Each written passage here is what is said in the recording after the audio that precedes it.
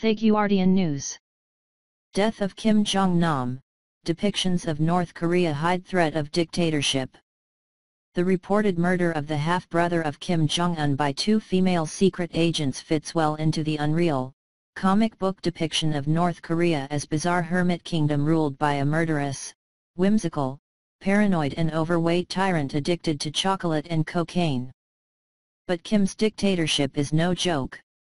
Ever fearful of plots to overthrow him, Kim is said to have had 140 senior officials executed since he succeeded his father, Kim Jong-il, in 2011. In a Kafkaesque twist, the most recent victim of regime purges is the man in charge of them, General Kim Won-hong, chief of the secret police and Minister of State Security, who was defenestrated last month. Flamethrowers and machine guns are said to be Kim's favored methods of execution. But the method allegedly used to assassinate his troublesome playboy half-brother, Kim Jong-nam, in Kuala Lumpur on Tuesday recalls a similar incident in South Korea in 2011, when a North Korean agent attacked an anti-regime activist with a poisoned needle concealed in a pen. Gruesome stories of the fate of relatives and senior advisors who have fallen out of favor, none officially corroborated, are complemented by persistent rumors of Kim's unstable mental state. Aged about 34, he is reportedly chronically overweight and suffering from diabetes. But there is another, more confident and competent aspect to Kim's one-man reign, and it is this more serious side that has Western analysts worried.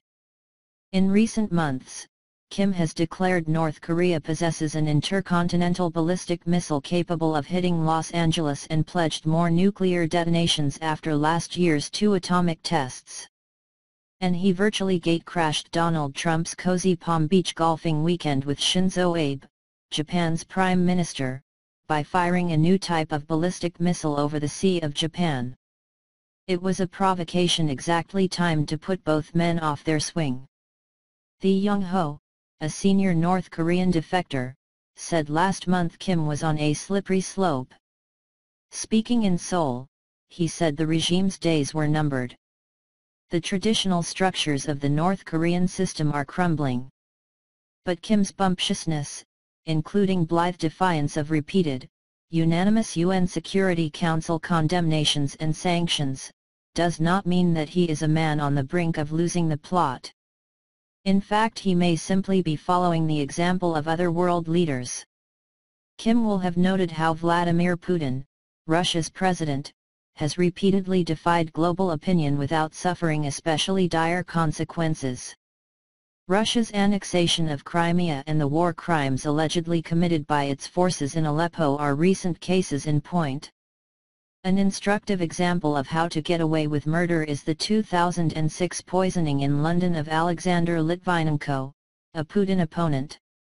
His death was officially blamed on named Russian agents, but none has been arrested or prosecuted. China, Kim's only ally, may be another role model. The death on foreign soil of Kim Jong-nam, a potentially subversive critic, recalls the 2015 abduction to the mainland of 5 Hong Kong publishers by Chinese state agents. The publishers did not die. But nor was anybody punished. Perhaps Kim thinks he can act with similar impunity. Trump's failure to take punitive measures following the weekend missile test may have emboldened Kim.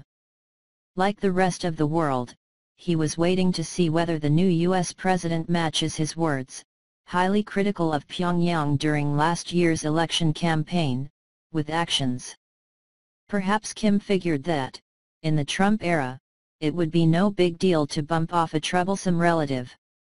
Trump has rationalized murders that occurred during Putin's time in office, describing the Russian leader as a killer whom he nevertheless respects.